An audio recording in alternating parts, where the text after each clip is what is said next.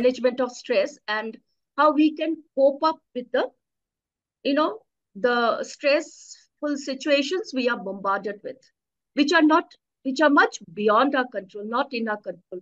But what is in our control is how we deal with it. What is our reaction to it? Stresses to kabhi nahi khatam honge, wo badhte hi jayenge, and we don't know how, when we will be facing. So it is always important that we, instead of, yes, avoiding the stressor is a way to avoid stress, be feeling stressed. Our duties to ourselves will be to strengthen the coping mechanism, how we can cope, so that we can just sail through all the life stressful situations. So with that, and with my best wishes for a coming new year, I will just begin telling you something of my understanding. So as I understand, and as you all will also understand, that health is successful adaptation to the environment. It is so that we can eliminate all the stressful situations which cause turbulence in our own body, inside the internal environment. Successfully, we can keep them at bay. So let us go through some definitions which have been prevalent all over and during all the times. Shalev, Yehuda, they describe stress as a very normal psychophysiological response to events which result in feeling of threat, sadness, dysphoria, and overwhelming people. At this stage, let me tell you that man's first first emotion to develop was perception of threat. Because when man evolved, he was only concerned with, he was a hunter-gatherer and concerned with, faced with predators. And what he had to do is to run away from the predator as quickly, as efficiently, and as far away as possible. That was the aim. So our predators have been changing over the time. That is the only issue, because technology has developed in such a fast pace. Physiology has not been able to cope up with that. So let us see other definitions. American Psychiatric Association describes stress as being overwhelmed, being worried, bombarded with destructive thoughts, emotional exertion, and can influence people in every age, even toddlers, sex, race, and situation, resulting in physical and psychological health issues. That is breakdown of our environment, internal physiological environment. Way back in 1984, stress was defined as an exclusive relation between the person and his surroundings, which he finds taxing, and while coping goes beyond much, threatens to break down, threatening the health of the person. So we have a noxious stressor here, which stressor will be termed as a stimulus. If it does not do much harm, just the individual physiological system is tempered with and comes back to normal when the stimulus or the stressor is removed. If it continues, psychological and physiological systems are also involved, leading to 3 stages.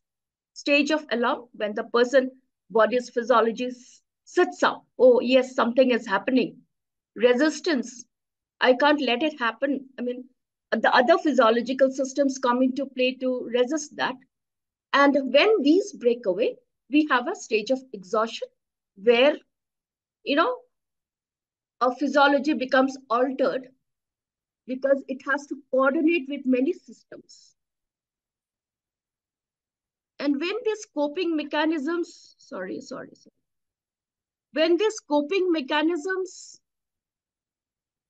are exhausted, Then an altered response is created with altered physiology, and that sets the pace for disease and health. So we have three terms here. One is homeostasis.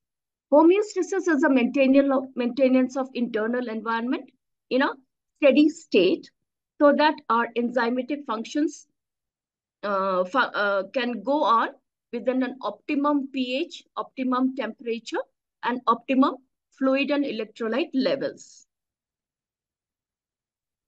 Then we have stress. So when the stimulus goes away, body comes back to normal steady level. But if it continues, then it pressurizes. The pressure builds up and stress, you feel stress. Then allostasis. When you feel stressed, the coping mechanisms come into play. And when every time you are faced with repeated stressful condition or stressors, these coping mechanisms are often on. So they go on accumulating. No, body does not come back to its normal level. So these stressful coping mechanisms which leave a residual effect build up. They accumulate over the time, and the person builds up an allostatic load. So homeostasis is essential for survival. And failure occurs when the internal environment cannot match the external changes. Like when you feel cold, we shiver. So when to produce heat, it can be adequate. If it is not adequate, it involves a behavioral change, like we will put up warm clothes. Even if that is not enough, we will go to put on the fire or the room heater. Now, stress is that perceived threat. It is not an entity. It depends, the degree of stress depends on the perception of the person, how he perceives the stressor. So it is a perceived threat that disturbs the equilibrium, and the responses will be psychological or physiological level. For this, the body has a sensor to sense the appearance of a stressor, presence of a stressor, a receptor, which we will lead to the perception of the stress. There is a effector and a control center, and there are feedback systems.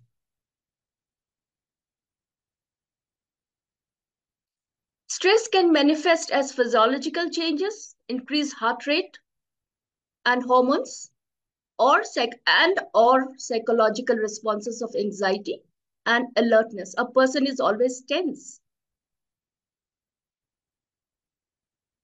Then allostasis are the physiological or behavioral changes that maintain the stability in the face of this changing stressful situations, which are often persistent, acute, or chronic.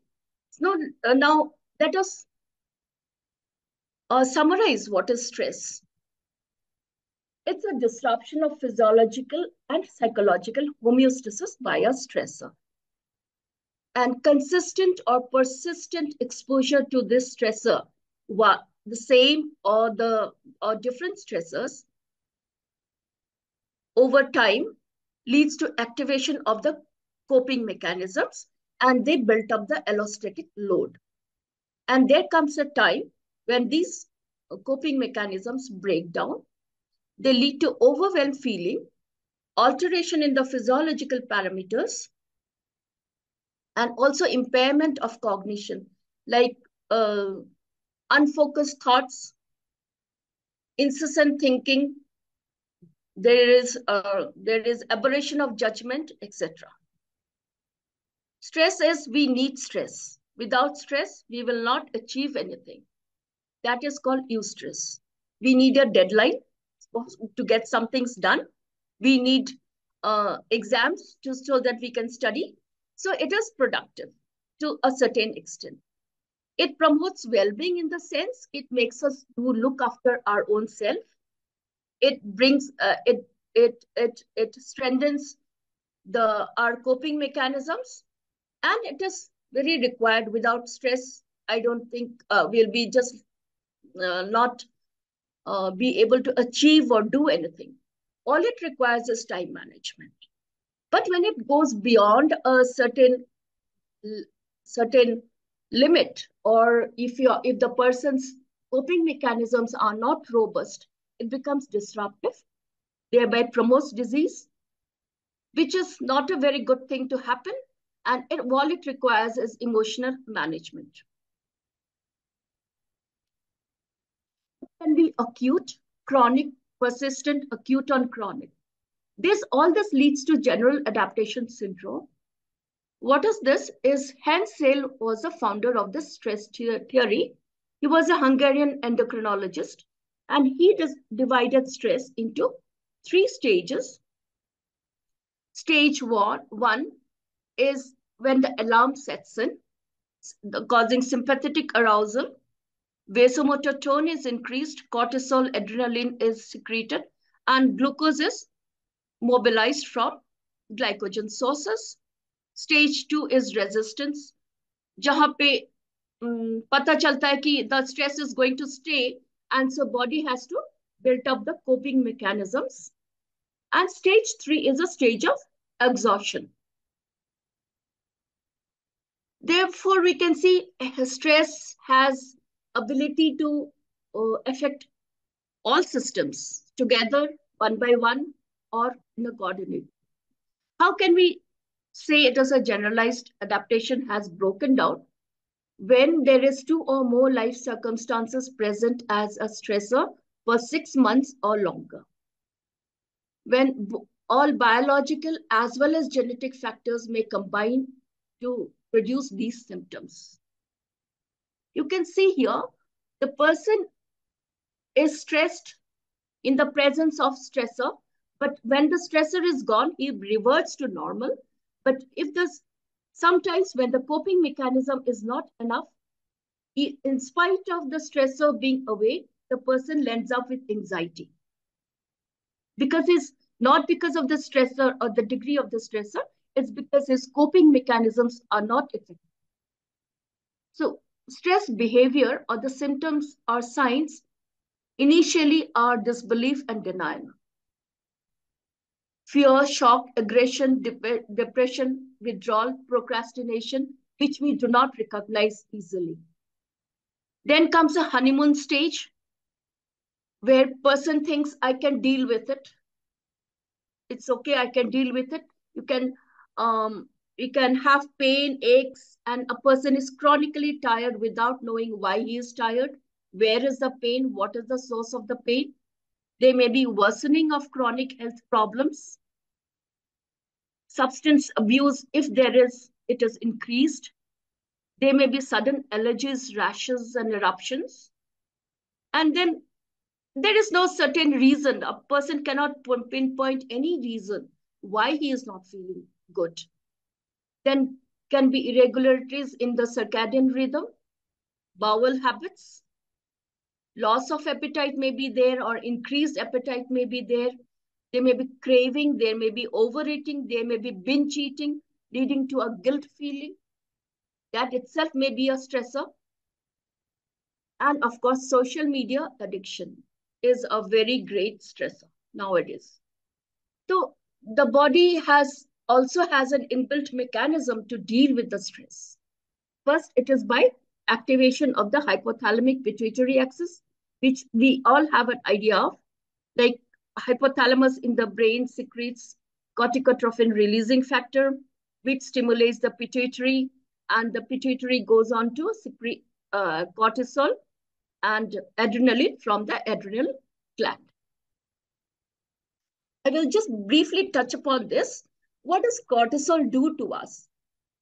It sends more blood to muscles because the person has to run from the stressor.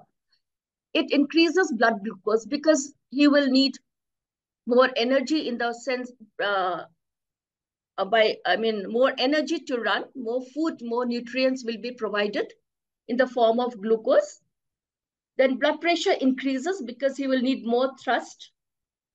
It inhibits all the non-priority functions because of digestion and reproduction, because those can be, dealt with later on.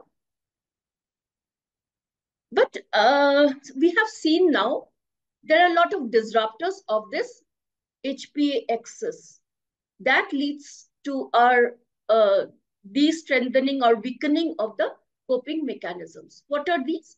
Toxins in the food, by the manner of this processed foods, inflammation and infection, stress, insulin resistance, which is very common, obesity is common, malnourishment, physical overactivity or underactivity, trauma, emotional, prolonged calorie restriction, allergens, sedentary lifestyle, consumption of refined sugar, excessive fat, or even low fat or very salty stuff, and of course, insomnia or disordered sleep habits.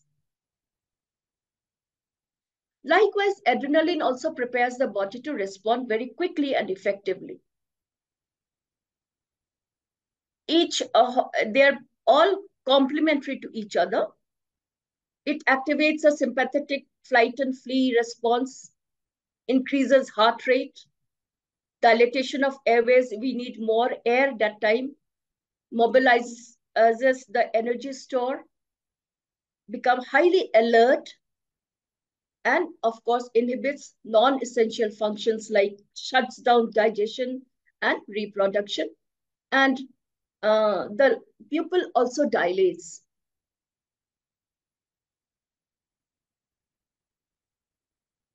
So this is the nutshell of the stress response. In response to the stressors, both these neural and endocrinal hormonal pathways are secreted. Mediators then go on to bind with receptors in the body, brain, and different physiological systems, causing energy mobilization, metabolic changes, immune system activation, and suppression of reproduction and digestion, which can be genomic as well as non-genomic. There is altered metabolism, your even synaptic plasticity, that is your neural structure, neural network physically also alters. And that can be also transmitted through generations and generations, unless we disrupt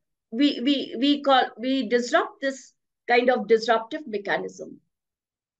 Again, role of nervous system, if we look at it, we all know there are two limbs, sympathetic and parasympathetic, which are complementary to each other, and stress goes on to activate the sympathetic.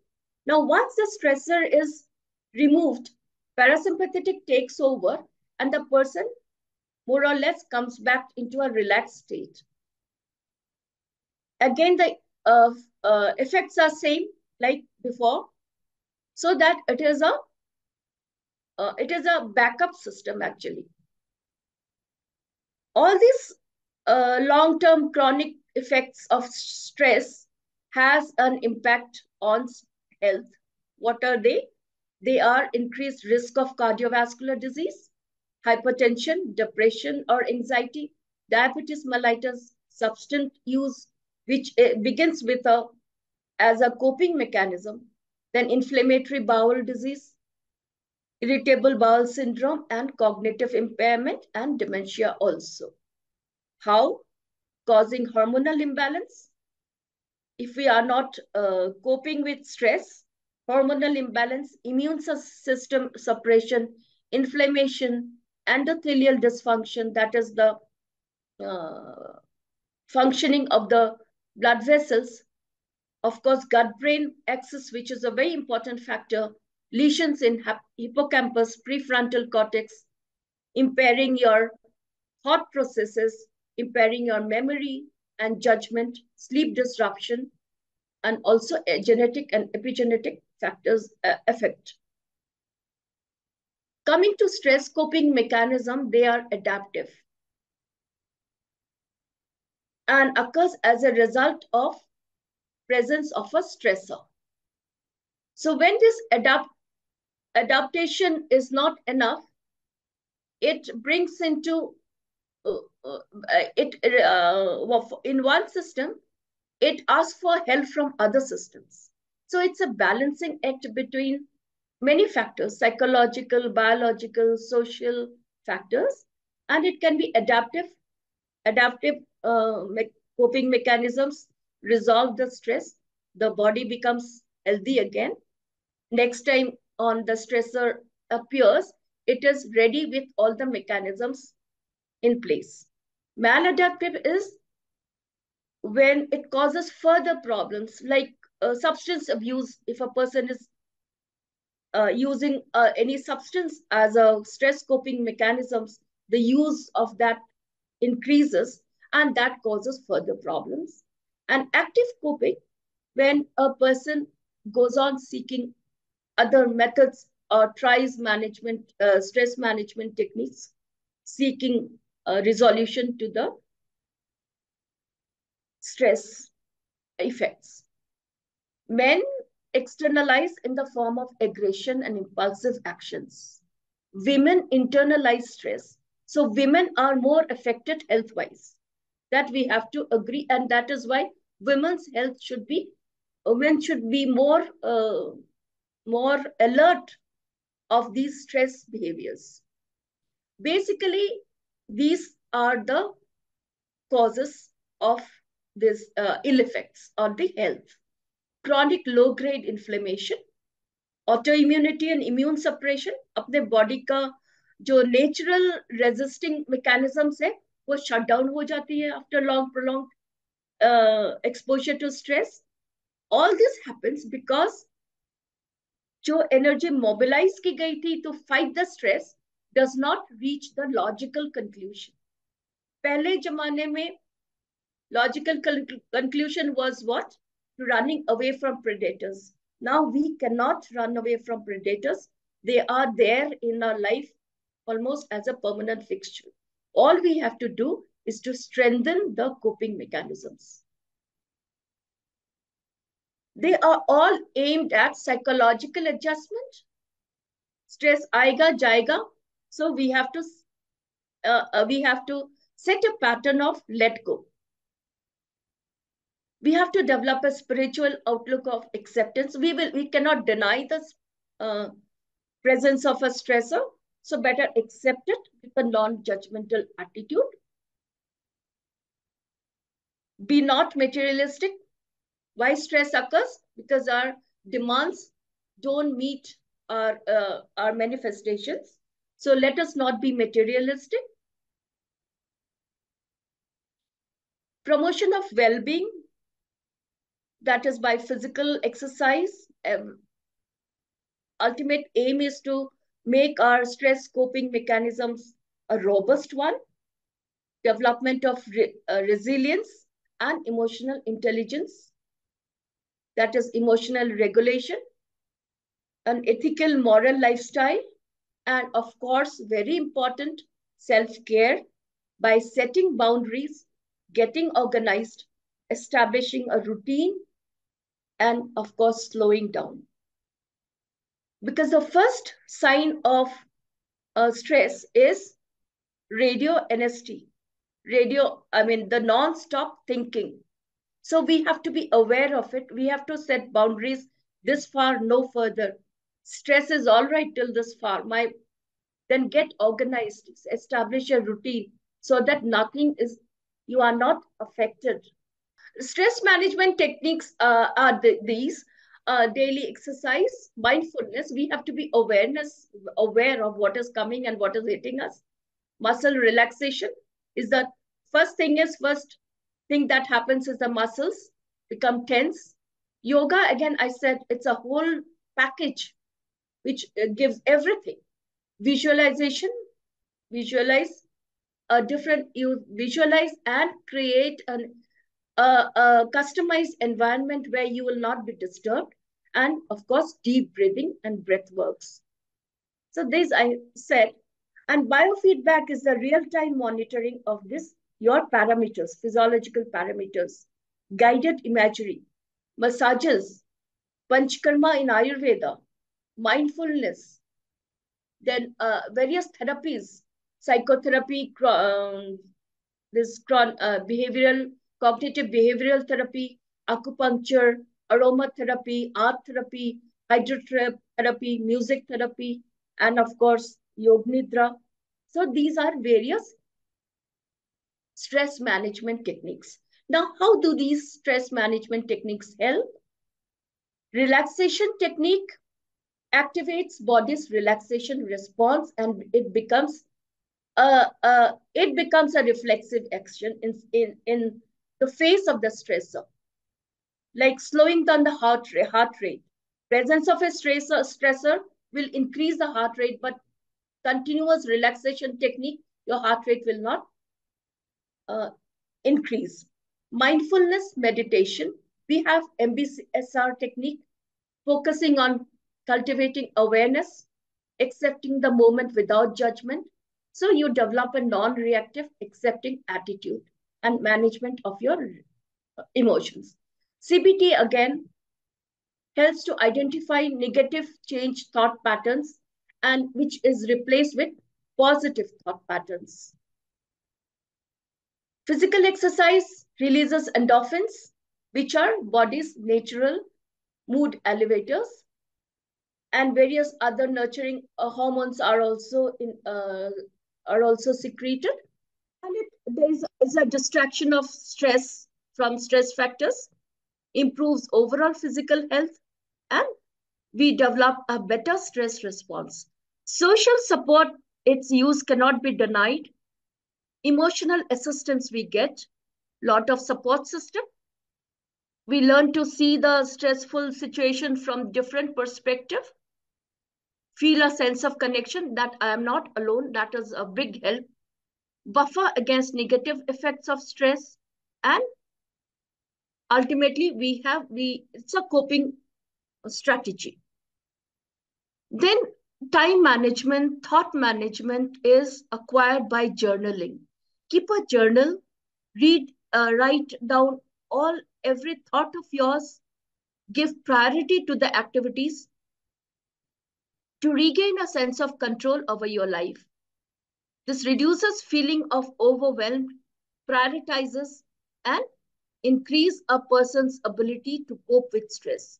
Biofeedback, I've said, humor and laughter is a big helpful stress coping mechanism, because again endorphins releases triggered, and it temporarily relieves pain and stress. And traveling and reading. Traveling, I would advise always solo, because it broadens insight, increases introspection, and you learn to observe and contemplate. On the other hand, traveling in a group may also be a stressful situations for many. So we see individual preferences, individual ability to cope with stress, individual preferences for stress coping mechanism. Different personality traits are more susceptible to stress, like introvert people, perfectionist and obsessive people. And we also might need a combination of strategies to cope with the stress. Now, I think we will measure all our stress level. Are you game? I mean, can we do this? Yes, doctor. This will be the most interesting part. Yes, let's do Yeah. that. Burnout, we are all working professionals, and burnout is the earliest and most serious manifestation of failure of stress coping mechanism. I will not call it stress, but failure of stress coping mechanisms. So we have divided into, this is the questionnaire we use in our this thing: exhaustion, mental distance, cognitive impairment, and emotional distance. So on this, in the exhaustion scale, we have 3 questions. You all can, from 0 to 5, from never to always, we can give us some number. at the end of the day, how I find myself, in the scale of 1 to 5, how much. So we can all do it. So in the cognitive impairment, I have trouble staying focused. I have trouble concentrating. I've given some examples here, 5, 4, whatever your things, how you score yourself, emotional impairment, and then total up everything and divide by 12. 10.8 तो हो नहीं सकता because it will come from 1 to 2.53.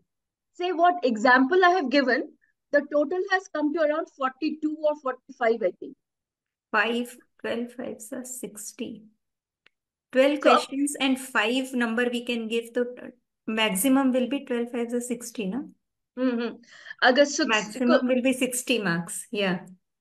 तो उसको 12 से 12 से divide उसको करना divide करना है divide then. करना. तो So if your score is then comes out to 1 to 2.53, then it's okay.